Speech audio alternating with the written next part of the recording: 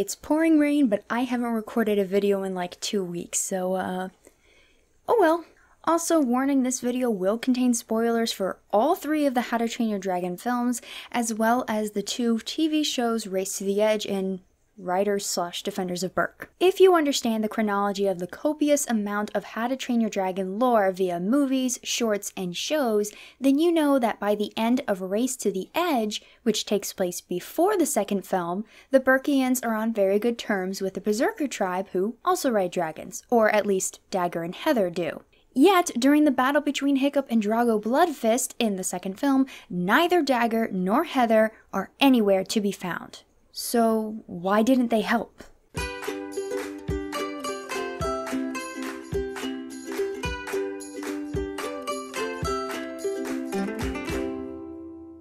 Hey y'all, I'm the Geek Apprentice, and it feels so good to be talking about How to Train Your Dragon yet again after a very long time. I intended to make this video much earlier so it would be out in time for the 10-year anniversary of the first film, but here we are.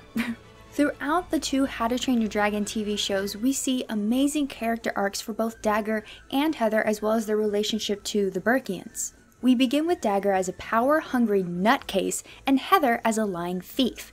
But by the end, not only have we learned that these 2 are siblings, which Heather did not even know for a time, but also that Heather actually has a great heart and has been through quite a bit of troubles, and even Dagur is capable of change and becoming a warrior and defender for dragons. Hence, both the Hooligan and Berserker tribes become friends.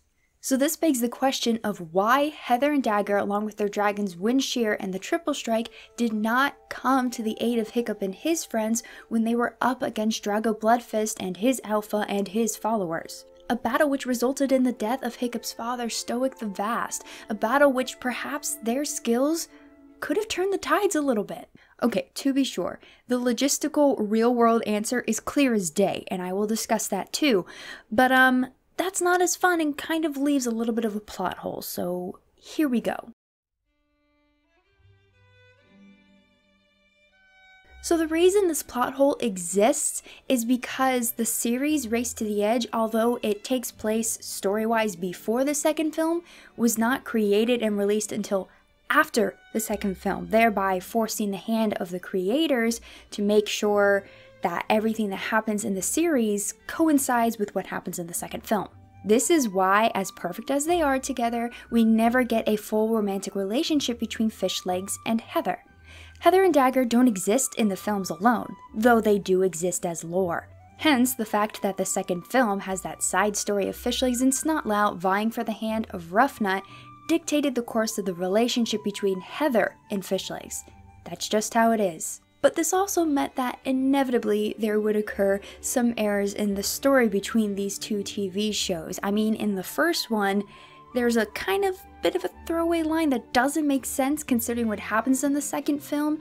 It's a minor line, but it's kind of weird considering that series did actually come out before the second film, the very first one, Defender, Rider of Berk, but it's a minor thing. And then there's this. The fact that despite Hiccup having these great connections to other dragon riders and dragon defenders, they are nowhere to be seen or give aid in the second film. And I'm actually talking about more than just the Berserkers, as we know that the Wing Maidens also have dragons and are allies to Berk. There's Mala and her people too, but by the end of the Netflix show, her tribe has combined with Dagur's because they got married, so that's a moot point. And honestly, they could not have brought any of these characters into the third film either because frankly, that would have been way too complicated for a movie-only audience. Us crazy obsessive fans, yeah, we probably would have been fine, but frankly, it would have been way too much to put that many characters and side stories in a film, in my opinion. Once again, this whole scenario stems from the fact that the second film, while it takes place after Race to the Edge, was produced before Race to the Edge. And although we were introduced to Heather and Dagur in the first series, which did come out before the second film, their characters had not been fully explored. We didn't know really that much about them or where their character arcs would go, so they weren't necessary to the second film at that time anyway. Is there a way to fill in this plot hole? Is there a way to give reason to why these close, trusted allies are MIA and it be somewhat satisfactory story-wise? I'm gonna try. Look, figuring out what happened to the tribes and their dragons after the third film, that's not too hard, and I have a video explaining what probably happened anyway, but this is different. And I'm going to give two weird ways to look at this, explanations if you will. One of them involves 3 different story reasons why this may have happened, and one is looking at it from a more philosophical perspective and how when you understand Hiccup's character arc and his journey, yeah, it's probably good they weren't there in the movies. Beginning with the former, like I said, I have 3 possible story explanations. Was there a falling out? It could have been a situation where those other tribes, they weren't hurting the dragons, so there was no need to intervene in that kind of battle, but they're just no longer allies. This is slightly possible when you consider the time frame of the second movie. I believe that even if something happened to cause a massive rift between these 3 communities, given their characters, they would have tried to assist Hiccup anyway, putting aside their issues for the good of the whole. However, the second film takes place over the course of, what, a couple of days? That may not have been enough time for word to spread to them. Because who knows, the issue could have run so deep that Hiccup didn't even think to ask for their help, and thus it would have taken a few days for word to spread about the predicament, because we know how stubborn those hooligans can be. One could argue that Hiccup would put aside his pride for something like this, however, it's precisely his pride, to an extent, that gets him into this situation. And his altruism. But pride was in there. Not to mention that finding his mother probably clouded his brain a little bit. I've been slouching this whole time. Am I saying that, should this be the case, no one thought to call upon the wing maidens for the berserkers? Yeah, the time frame is just short enough and the situation just chaotic enough that perhaps no one thought to call for aid. Little bit of a stretch, I know, but I do think it's plausible. Of course, that leads to the other question of what would cause such a rift, but I digress, sticking with the topic at hand. Piggybacking off of that last one, maybe there wasn't a big rift, but considering the time frame, there really wasn't enough of a chance to call for help.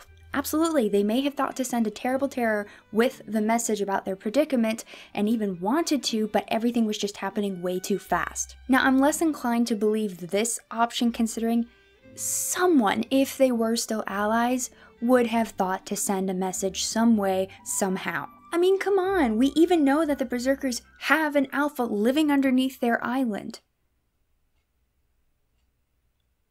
Oh. Option number 3 is dark. Something happened. Yeah, that one alpha lives under Berserker Island.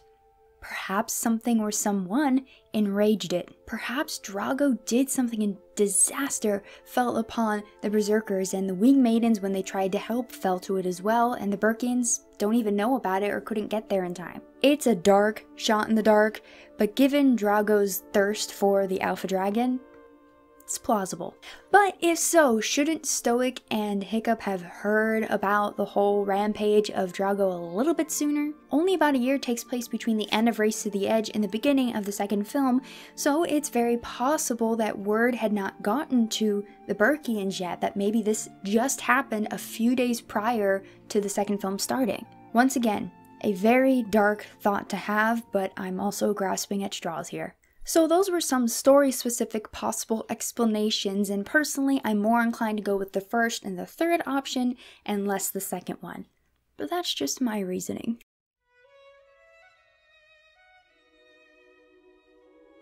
But now let's look at this situation from the perspective of storytelling. What advantage would bringing aid to Hiccup do? Might have prevented Stoic's death? It's possible, but as horrid as that was, from a character development and writer's point of view, that was necessary. The entirety of the series concerning Hiccup, our protagonist, situates around his growth, his ability to believe in himself, his strength, his unique mind and abilities, and the second film forces a lot of that. In the first film, we see the beginnings of him realizing his own strengths through Toothless. Their friendship, how he helps them to fly again, changing the minds of the entire tribe, including Astrid and his father, because his passion became stronger than his fears. The second film challenges his altruism and passion. Those are great traits, but are they enough to be a leader? It was enough for him to lead his friends at the edge, but to fill his father's shoes? I mean, he doesn't want to be a leader.